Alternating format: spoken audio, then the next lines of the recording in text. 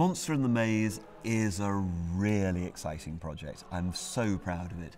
It's a collaboration between the London Symphony, the d-Aix-en-Provence Music Festival in France, and the Berliner Philharmonic. Simon Rattle's going to conduct it in all three places, and my job will be preparing all the singers. There are professional players and school players, professional singers and amateur singers, and the whole thing comes together to make a huge community event. There are about 25 players from the London Symphony Orchestra who play in it, and they are matched by youth players, so that it's full of people doing an apprenticeship, but it's also full of LSO players showing the next generation how to do it. I think of Jonathan Dove being the nearest thing that we have to Benjamin Britten today.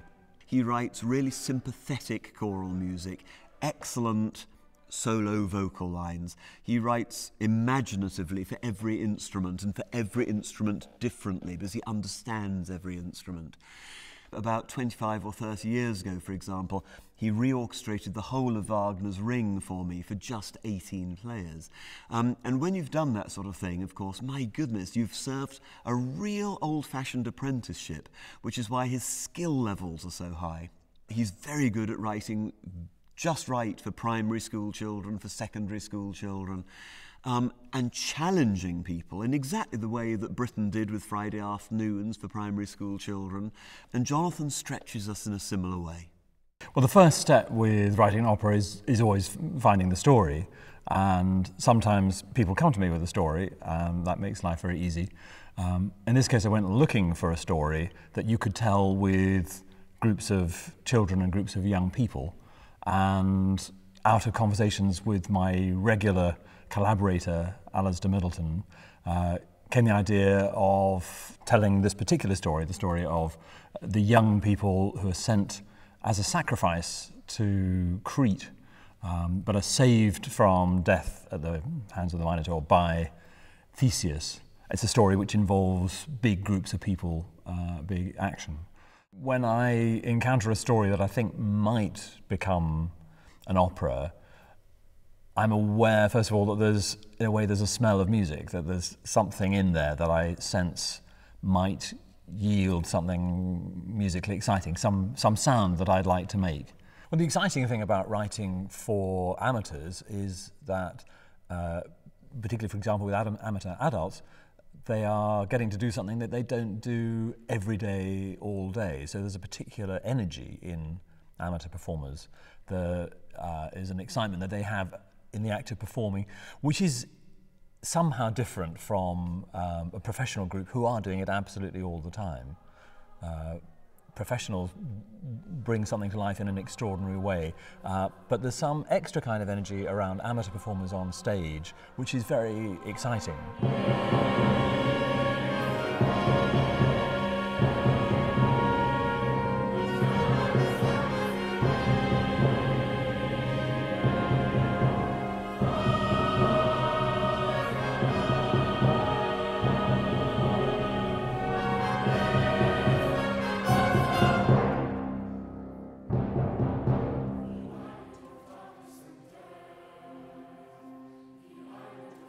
It does come down to this very elemental thing and simple thing of storytelling, and particularly through music, particularly through the singing, through the voice, where you are using your body and your emotions to tell a story, which is an incredibly levelling thing to do. And I think everybody is subject to the same overcoming of anxiety and overcoming of fear of limitation, and so to have the experience of working with anybody.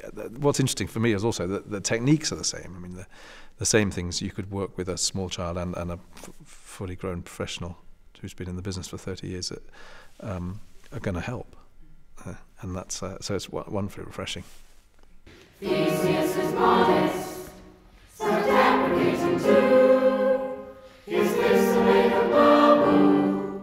His aim is always true. You're doing that pretty well. Yeah, it's so quick, brilliant. That sounds really good. They're all good things, aren't they? Yeah. Self-deprecating is not like, well, I wish you'd think himself up.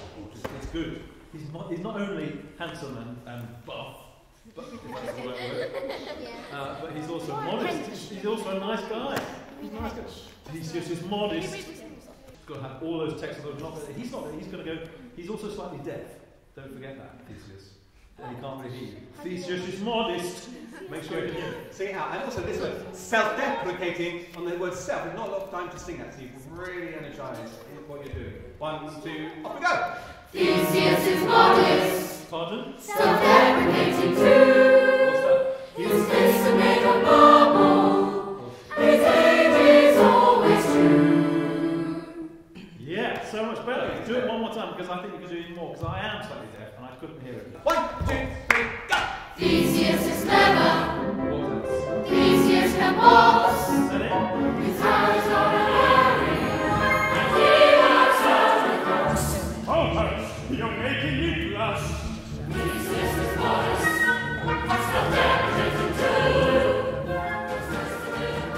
So this weekend's been quite interesting because obviously there's multiple choirs and an orchestra and like multiple orchestras as well. Everyone's coming together pretty much for the first time now. So everyone's been rehearsing individually, which means it's now quite confusing trying to put it all together. Because we're supposed to be up on stage acting our part of children that are terrified and whatever, but everyone then keeps turning around to try and see what the choir behind them is doing and what's the soloist. We've never seen them perform before, so we're interested, but also we have to try and keep focusing on what we're doing. So I think everyone's kind of putting each other off, but in a good way. It's such a wonderful thing, and it's so great to enjoy this spectacular piece which has been brought together. There are so many different parts. There's the orchestra, the conductor, everybody plays a huge part in it, and it's great to share this with an audience. It's just a fantastic opportunity. I mean, I would never get to sing on the Barbican stage with the London Symphony Orchestra and Sir Simon Rattle.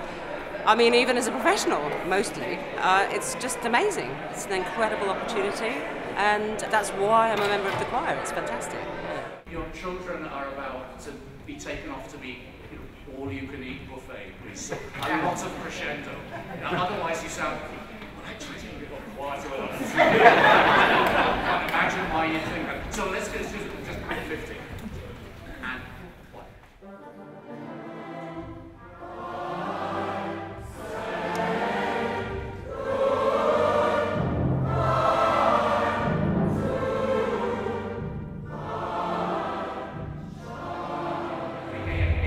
It's really easy for it to be a bit too early. Da, da, da. If you could avoid da, da, da, da, like doing mosquitoes.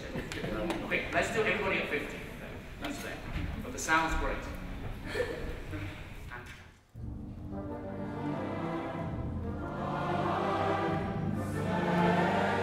I'm determined that we should, as often as possible, get into the Barbican, basically all of us, so that if you're 8 years old, you can really say, oh, the Barbican, I perform there, London Symphony Orchestra. I'm a member of that, you know. I rehearse there every week. I give concerts with them. Because if we don't sort out the future of music education, no one else is going to. Or we can at least lead the way. We should be funding our future audience, our future performers, and by our future performers I most emphatically mean players in the orchestra, but also members of our choruses and so on.